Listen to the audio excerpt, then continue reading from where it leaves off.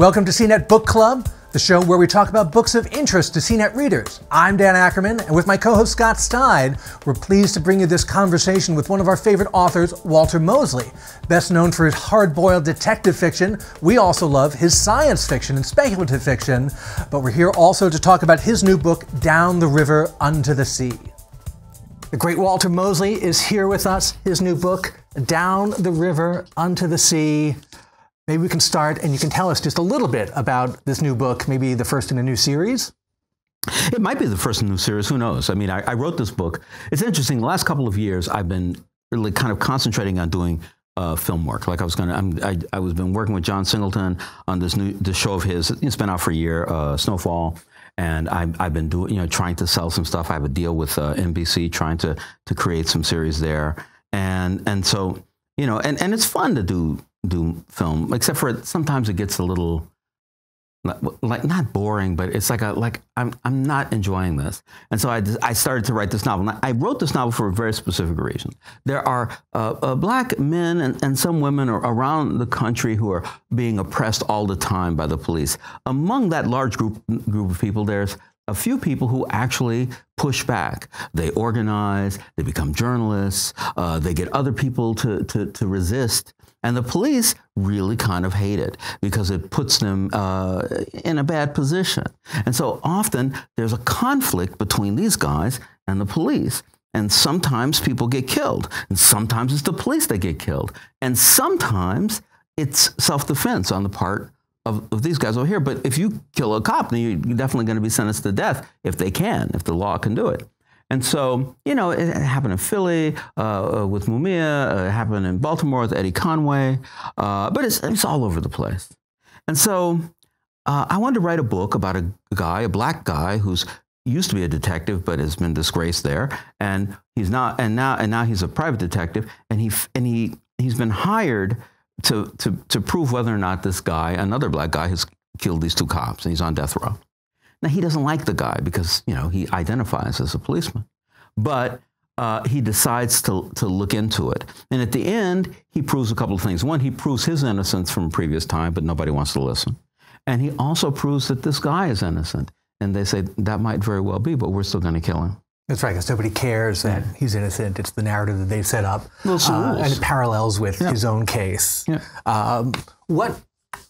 What drove you to turn this into a new series rather than, let's say, assigning it to one of your other characters? Was there something new you wanted, some new angle you wanted to tackle that Leonid McGill or Easy Rawlins couldn't have done with this case? Well, that is true, but part of the situation was this: I wanted to write. I was just writing a book. I hadn't sold it. I hadn't brought it to anybody. I didn't know if I was going to sell it, but I was just going to write it. And so, if I had to do it with one of my characters, Fearless Jones, Easy Rawlins, Leonid McGill, I would have to actually think about it. Like, okay, who is he? What is, okay, what did Easy do in the last book? Okay, what are the other characters doing? And I didn't want all that. And I needed him to be a policeman, because a policeman trying to prove somebody who killed a policeman is innocent, that's a hard jump for him. And so you can feel his resistance to it while he's moving along. He's almost the only person who could do that, having been a cop. Yeah, well, and once he's done it, we really believe him, because he's saying, look, I'm looking at the evidence here. He didn't do it, and he still thinks of himself as a cop all these years later. Yes, even though the other cops may not. Yeah, well, some cops do, some cops do. Some don't. It's an interesting thing. Yeah, I mean, I love that it's set in New York. I always thought of you as a Los Angeles writer, and you created such a vivid picture of Los Angeles for me as only an occasional visitor. Scott actually used to live in L.A. Yeah, I was in L.A. for about, Southern California for about 8 years. So it's a different energy. What part of L.A. did you live in? So I lived in the Valley. I lived in Sherman Oaks, and I had friends who were in Los Feliz. And then I was in San Diego for a bunch of years, but I would always travel up there, and used to work down in West Hollywood. So would travel up through Mulholland Drive area and up through there, Coldwater Canyon. But yeah, got to explore as much as I could. Yeah, and I would only be in Los Angeles, a couple of times a year, but reading the first, half dozen, 6 or 7 Easy Rawlins books, I really felt like this reflected even what I had seen during my, couple of times a year trips. It was such a great, vivid portrait. So when I started reading the Leonid McGill books, and they were set in New York, I was very excited about that. I'm a native New Yorker. It's very familiar to me. And then when I saw this was set in Brooklyn, where I now live, not that far from where I live, I was like, oh, the guy's office is on Montague Street. This is great. Yeah. And you start talking about the issues of gentrification and changing neighborhoods. As someone who ended up in Brooklyn because I was gentrified out of my old neighborhood. Yeah, me too. I saw all that. And I was very interested in kind of New York as a character. And how that feels to you compared to, let's say, Los Angeles as a character. That's an interesting. New York is much older and more conservative, which is both good and bad. Los Angeles is sprawling and always growing. It's kind of like a cancer that won't die. And it's just all over the place. And so you talk about it in different ways. In New York, there are a lot of things which you can believe, like when Joe Oliver goes to some apartment somewhere, and there's a door and it leads underneath, and there's this giant speakeasy underneath. That's kind of understandable in New York. It's not understandable in LA, but in New York, that's the kind of thing that you can do, because there are people who've been there forever. There have been people who've been there since before America, it was the United States. That's the kind of thing that you do. But but the other part was just knowing it, just walking the streets, taking the subway, taking buses, taxis, talking to people, and you see that one of the things is LA is segregated by class, and in New York all classes are kind of shoved together. So there's something particularly interesting about Brooklyn, which is sort of, I guess, over the last 10 years become a brand and just become like one of these places that everyone in the world talks about. Well, I just, listen, the same thing happened with you. 9 years ago, when they raised my rent to $6,500 a month, I said, oh, I have to move away. So I went to Brooklyn, and then I found myself in Brooklyn. And I don't even know what the old Brooklyn was like, because the new Brooklyn has just like kind of appeared, spontaneously. And but it's a lot of fun. I can't even afford New Brooklyn. I went out to New Jersey. Oh, I can't either. Yeah. And I can't even afford New Jersey, really. I feel like we have to move to another part of New Jersey. I had Connecticut. Connecticut. Affordable Connecticut. I had to move up. I grew up in the Bronx. I eventually achieved my dream of moving to Manhattan. Then I got bumped to Brooklyn, but I feel like it's kind of caught up, and it's but everybody else got bumped to Brooklyn. So Manhattan is. We've all gone there. Yeah, I don't know anyone who still lives in Manhattan. Well, my vector, like what I discovered, you as a writer, was through science fiction, and that's what we talk about a lot here. And a book that I fell in love with was Futureland, and I didn't read it when it first came out in 2001. I read it when it about 6-7 years ago. And it has still lingered with me. I love it for the way that it was disruptive, it was disturbing. When I saw things like Black Mirror later, I kept thinking about Futureland. I felt, and it made me think about, and then I started reading interviews and referring to Philip Dick, and I was thinking about that when I was reading it in a really good way. I just was fascinated about the existence of that book, what drove you to write it. And it's still so timely now, because we were saying a lot of the issues in it, class and race, the technology, some of the surveillance issues. You even get into things like Nazism and different social groups. There's this feminist issues. There's all sorts of things that I feel like we're talking about now at this moment more than when I read it 6 years ago.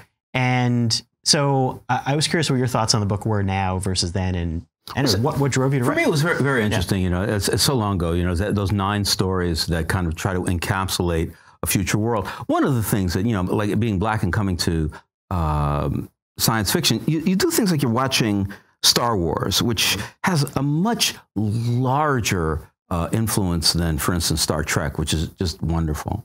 But Star Wars, in Star Wars, there just aren't any people of color who aren't like aliens or stupid.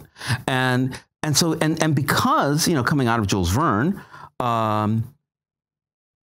invented the next century. He did. In those books, he just invented it. So we're going to have some submarines, and we're going to go to the moon, and then we're going to have these flying things, and the atomic energy, and he just had all this stuff. He was doing it. And so I'm thinking, God, these movies are trying to create a future in which there are no Black people. There are no people of color. I'm going to go into a future, not like going to the future of Moby Dick, where there are, but going into Hawthorne, Scarlet Letter, where there aren't. That we aren't there. And so I wanted to write a book that included us in a real and also in a political way. That there are people of all kinds of colors and races and also in gender who are like, wonderful and powerful. Actually, I'm working now with Forrest Whitaker. Forrest wants to play in the first, if we do a television series of the first season of it, he wants to play the Electric Eye, which would be great. Oh, it'd be fantastic. Such an incredible actor. And, he likes that kind of stuff. But that's it. I'm trying to create a future that I see comes from a trajectory that I'm starting from, rather than some other guy. I like Harrison Ford and everything, but please, I have to be like him. Well, I thought it's very kaleidoscopic in the way it deals with, I think, race and culture in those 9 stories. That it's coming from a lot of different directions, a lot of different positions, yeah. and then the elements keep resurfacing. It's not really separate stories at all. It's a novel in 9 chapters that all intertwine. So I thought that was really exciting. I mean, the thing needs to get made because it made me think about anthology shows now. And there's so many of those now. And there's so many built in that form, or Philip K. Dick's Electric Dreams, or again, that feels a lot like it. Obviously, Black Mirror feels a lot like it. But this predated all of those, and even so many of the things that we were talking about. Private prisons. There's a lot of issues about access to health care and health insurance. Megalomaniacal billionaires who want to send people to Mars, and we actually have one of those now. Elon Musk wants to go to Mars, and if anyone would buy their own island and set up their own government, it's probably him, although we have plenty of other billionaires with similar delusions of grandeur. And then some of the stuff about, the mechanical eye that feels like a wearable. Scott has written extensively about things like the Microsoft HoloLens, which is a pair of glasses you put on that has this overlay with all this data on it. Or what's the other one that's like that? Google Glass. HoloLens, there's a promise of what Magic Leap is going to bring, and the fears of it. When you go, for me, because I'm like giving readings, and people say, who influenced you? And they want me to say Dostoevsky and Shakespeare and Ralph Ellison, instead of the people, who really like influenced me, like Jack Kirby, who's, when he does The New Gods and the Mother Box. That Mother Box is just like, it's outrageous. Like, I like the Justice League, that movie has the Mother Box in it, but it's not, you wore it on your shoulder. It talked to you. It took care of you. It fixed you in your bed. It was actually something in the future that people would want, but maybe shouldn't have. And that's the Electric Eye was certainly that. I'm talking about Farrah Jones, the first legitimate female intergender heavyweight champion of the world. I mean, really, to have that kind of stuff. It sounds so crazy right now, but it's not going to be. When you talk about the radical lesbian feminist separatists, that are part of creating her life, and you just kind of like, wow, this is such a kind of a crazy, and there's a scent to it. It's not science fiction like 2001. I love 2001, but it's not like, oh, it's just neat halls and no dust and everything is nice. There's bodily fluids on the floor that you're walking. There's a lot of sexuality in it, and I think that's also it's exciting. It's surprising. It's the sort of stuff I remember.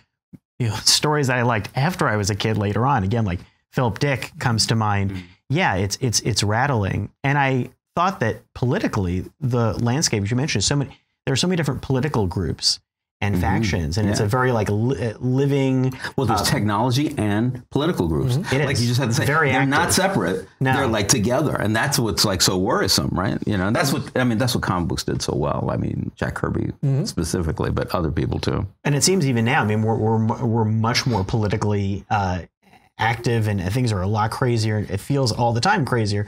So that felt even more written to the moment. And I thought that was interesting. I didn't know if you felt that somehow now it's coming, or do you feel like there's the path from celebrity to politics also? Yeah. No, I'm just always thinking about it. I think there's a group of people who are always thinking about, well, what's happening next? It's not that we're right or any person is right or something like that, but saying, well, what happens? What naturally comes out of this? And that's what comes, and really, the brilliance of Dick, I don't like Dick's writing. Like, I don't like how he writes words, but his ideas are extraordinary. And his characters are real people rather than people who are, Flash Gordon.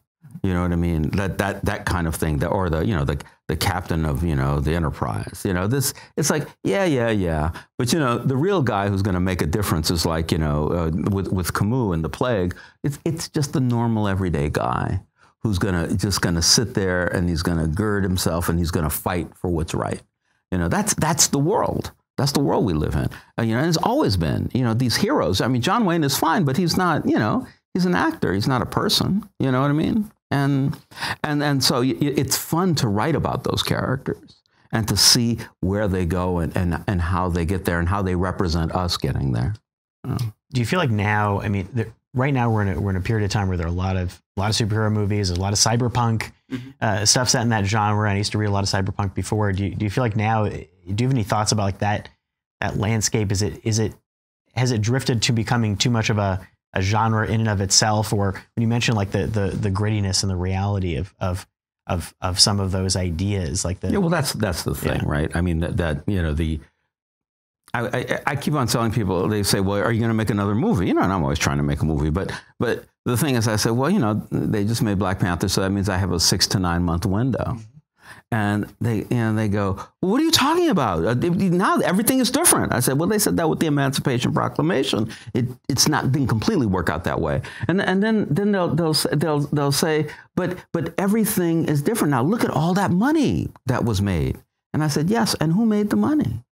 Disney made the money. And I can promise you, the Black Panther doesn't work at Disney. Works for Disney, but not at Disney, and certainly is not collecting the big money on top. And that alone, to say I'm identifying my politics with this movie that made all this money for these white people over here, it's like, well, that's really like when you've been bamboozled. That's when Spike Lee's movie comes into play, right? It's oh, you've been bamboozled, man. This isn't you're paying them. Mary Baraka once he was giving a talk, and he said, I used to go down to the corner and listen to jazz. He says, now I got to go to another man's neighborhood and pay him to find out what I got on my own mind. Mm-hmm. And that's what I think is happening now. That's when everything happens at a particular time. I was excited when I bought the Fantastic Four comic book where it was the first Black Panther. I mean, that's the moment. It's not all 50 years later. Do you think science fiction is an area you're going to keep wanting to return to? Is an area that's always on your mind, or do you feel like it comes at certain points, or how do you relate to it with the rest of your writing? It depends on what you're trying to say. It's like if I'm really trying to understand the structure of the fabric of the universe, I'm not going to write a mystery, because that doesn't make sense. If I'm going to try to figure out what the only spiritual thing I have in my head, which is that I believe there is a soul, I'm not going to write, a kind of a literary novel of a philosopher thinking about the soul. I'm going, I want to get to it. So in those kinds of questions, that's definitely, alternative fiction, speculative fiction. And, when I'm talking more politically, mysteries work very well for politics, and sort of, literary, when I have, intellectual ideas, well, literary fiction fits that very well. And sometimes I just write nonfiction, so I believe this. There's kind of a little bit of a technology crossover between the science fiction and some of the detective books, because we're always looking for that in the Leonid McGill books. He's got a hacker friend, and you start to have some of this interaction with databases and technology and tracking people that you don't get in the Easy Rawlins books, because it's before any of that stuff happened. And you see a little bit of it in Down the River, where there's a lot of you have to take the battery out of the cell phone and ditch it because they're tracking you. I'm always struck that these characters are of a generation where they kind of have one foot on either side. Mm-hmm. They're comfortable enough engaging with the technology, sometimes with some help in some way, but they're also still in your face, I'm going to go do it in person kind of people. And I feel like we don't see that as often. I feel we're all sort of behind our screens all day long, and that person-to-person communication, even making a phone call, mm-hmm. has gotten lost. And so interesting to see these people who can call their hacker friend or do something that's kind of high-tech, but then also just bust through the door or bust into an office. And I think it almost shocks young people now who are so anti-confrontational. interrelational. They're happy to confront you, or many just of from them behind are. a keyboard. Right. But I saw an episode of Justified where a guy had used like the Marshall's logo to steal this guy's business online. The guy goes to the Marshall, and the Marshall says, "That's not us. They misspelled Marshall, so obviously it's wrong." And so then but then the people who did it, the guy finds somebody, and they go to the people who did it, and he said, "Listen, man, it's all on the net. I can't." And then the guy pulls out a gun and points it at his head. I said, that's the moment, right? There's a moment, and when somebody is like pointing a gun at your head, or is going to in the future point a gun at your head, you can say, I really am not trusting this keyboard to protect me. I actually need a living body that's going to help me, make sure that I don't die, because the computer is not a mother box. It's not going to help you not die. It's going to just sit there, and when you're dead, it won't even miss you. And so I think that even for those people, the things that they're doing online haven't become completely technological. It's not that people are talking about binary. I used to be a computer programmer. I coded programs in assembler language, in binary language or hexadecimal, and that was like an amazing thing. It's still true. Those things still run computers today. Nobody talks about that. So all the things they're talking about is sex and violence and anger at something and how you can get away and Bitcoin. And all of it is real. It's real things. It's just people who have become a bit more effete in their dealing with the world. But it's the same stuff. Computer's not going to get you out of that basement. I'm going to be tied up. No, it'll keep you in there. Yeah, that's right. Shoot. And it's an interesting thing. People try to make enemies out of technology, but technology isn't an enemy, and it's also something you can't get away from. That was going to be a question I was going to ask you. Do you feel it's seeing it put to good and bad in Futureland and other books? Is it a force for positive change? Is it a force for democratization, or is it a force to keep people tied up, keep people down? Well, the question that I would come back with from that is, what is the most sophisticated culture in the world? I asked a good friend of mine once, I said, what do you think? He said, the West. They have technology and they have this and that and domination and stuff like that. And he said, what do you think? And I said, well, I'm kind of partial to the Aborigines in Australia, because an Aborigine, wearing nothing, can walk across like a river with thousands of crocodiles in it and not get eaten, because he or she understands that at a certain temperature, crocodiles go to sleep. So if you get into the hottest part of the water, they won't be able to get at you because they'll fall asleep on the way. And to be able to live in a world like that, to be able to live under the stars, to be able to live naturally in the world, we can't. And on top of that, we don't understand what we do have, like air conditioners. I mean, nobody understands air conditioners. Those people, again, they might talk about air conditioners, but they don't understand them. They understand like the meta. They understand the software that runs the system that gets you to the sexual pictures, or they understand all kinds of stuff that is not there, like in an air conditioner. So how does an air conditioner work? So, well, you just flip the switch and it comes on. That's a meta notion, right? That's why in every post-apocalyptic book and TV series and movie, the world falls apart completely because no one knows even, if they're lucky, they can get some crops going if they get lucky, but they can't figure out how to hook up even like a windmill and power a light bulb.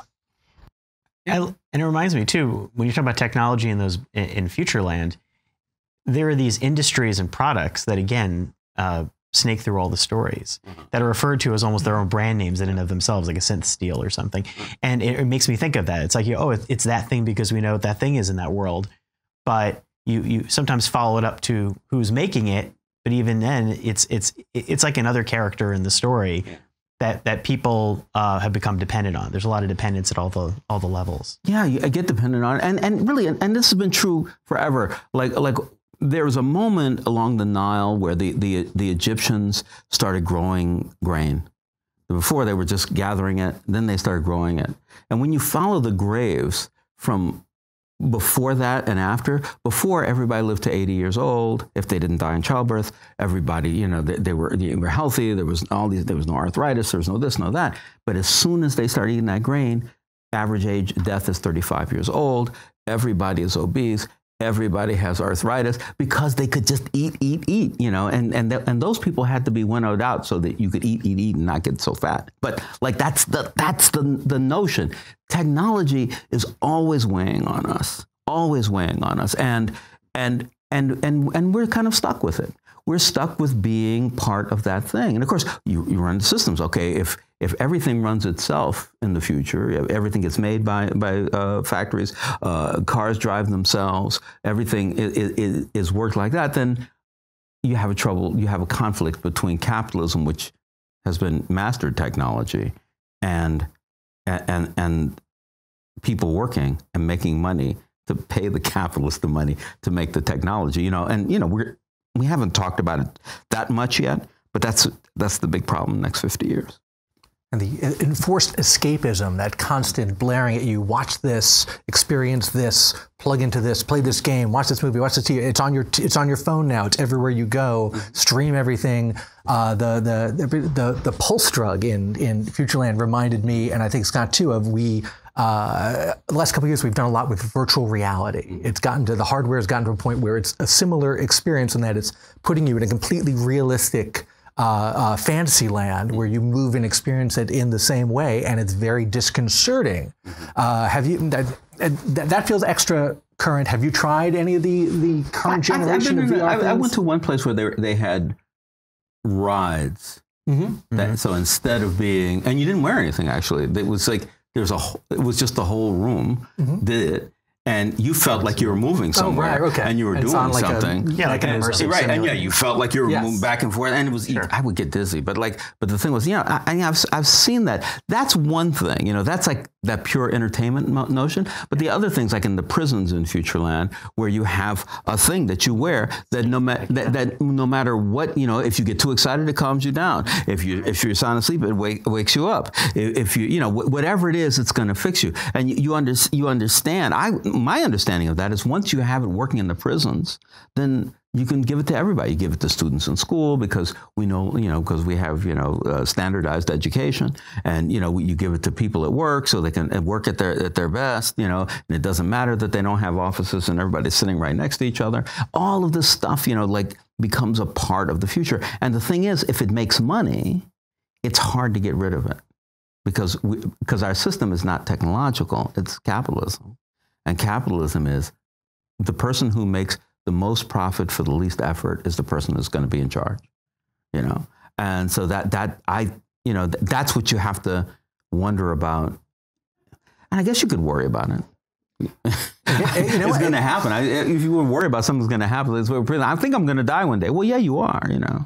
There was that thing strapped to your wrist one day, and you have it now. Though wearable packs. Anyone who has a fitness tracker or a smartwatch basically has a heart sensor connected to them, connected to the internet 24/7. We should be thankful that it's not as deeply connected. But imagine it can monitor your heart rate, and the new version isn't Apple working on something where it can tell you if it notices your heart rate? It already can tell you if you have an elevated sedentary heart rate. It'll ping you about that.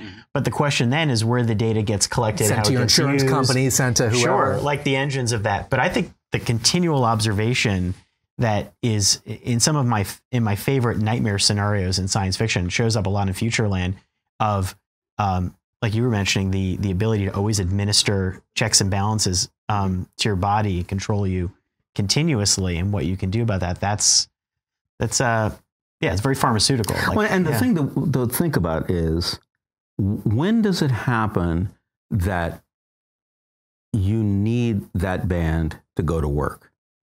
That becomes a thing. When you need the band to go to work, you can't get in the front door if you don't have your band on. I mean, Absolutely. And it has to be on. Yeah. You can't be just holding it. It has to be on, and it's following you every time. And if you disappear, that's a problem. Security is war. So all of a sudden, because of one thing, your life becomes completely controlled. Because one thing that doesn't seem to be about controlling you, you become controlled. And that becomes the issue.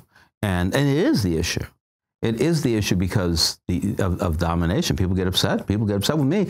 When I leave my home and I'm just going out somewhere to do things, I always leave my phone at home. I say, I'm going to leave my phone at home. I'm going to go out in the world. People call and say, where were you? I said, I was out. They said, well, did you have your phone? I said, no, I leave my phone at home when I go out.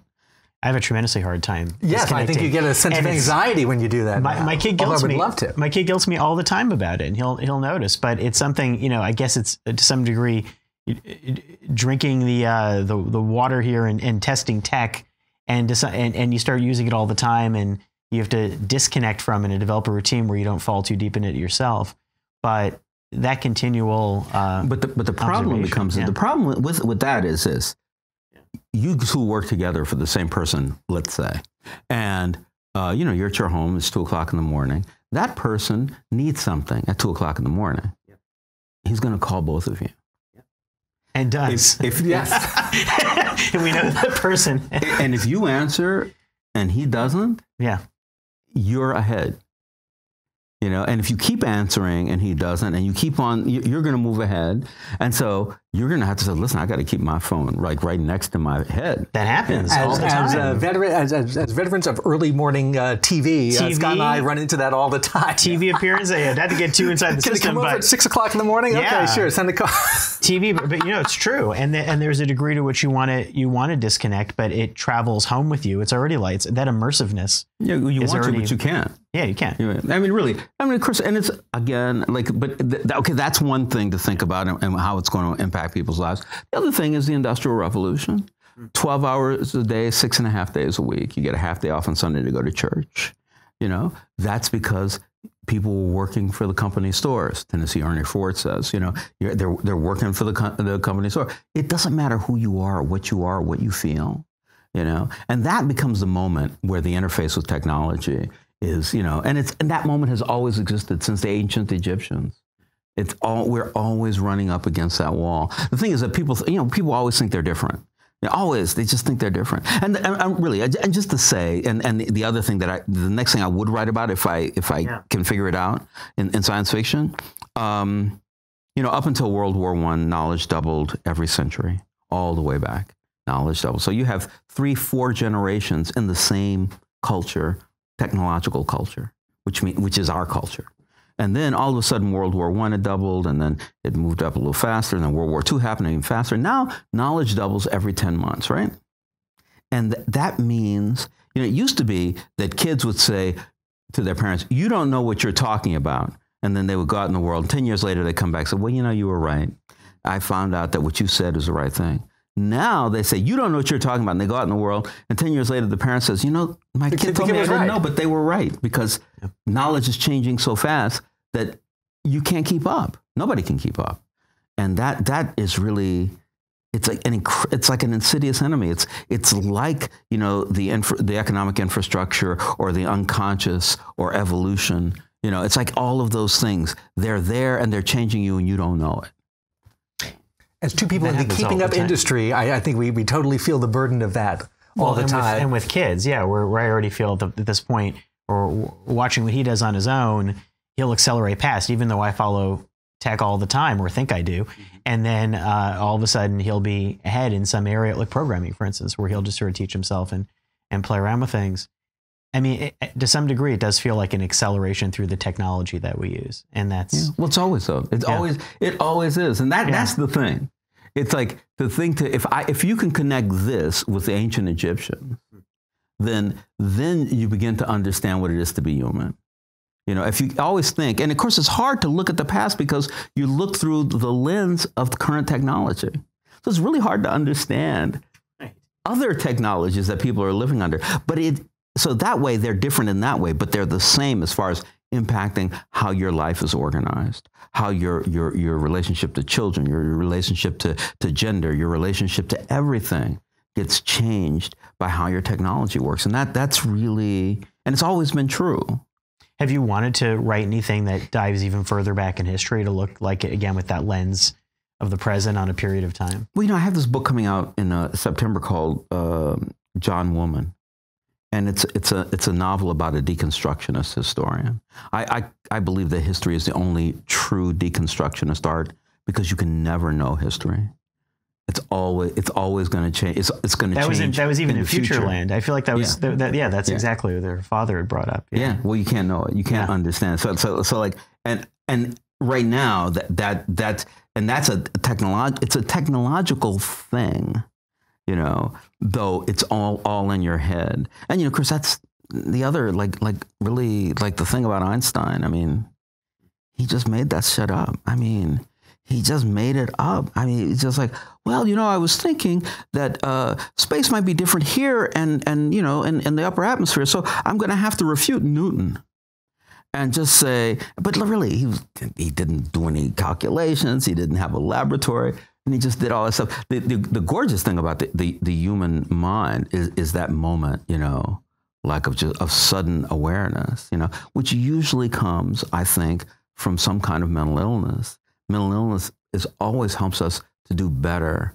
or often helps us to do better in society, you know, and at the same time, it doesn't help us do better in human relations. Do you have a question? That seems like a great place That's a good spot to wrap up. Yes. I'm fascinated by all of this. Like I actually want to read a lot more of your crime and mystery novels, which is an area that I've never been a reader of a lot of like mystery stories, but it's I've torn through so many of them so quickly. I started with Elmore Leonard, and then I got into you, and I started reading Richard Price, and that's kind of my triumvirate of crime novels. That's the area. It's a gray area for me. Like I don't know. In terms of writers in the genre, I need to catch up. You know. And I highly recommend, of course, Down the River Unto the Sea, which I just finished and is also great. A great New York detective novel. Thank you. Well, thank you very much. Thank you so much. Thanks for joining us on CNET Book Club. If you've liked today's book or any of Walter Mosley's books, leave us a comment or a note or a tweet. Or if you have a book you'd like us to talk about or an author you'd like us to talk to, let us know. I'm Dan Ackerman. For Scott Stein, thanks for joining us.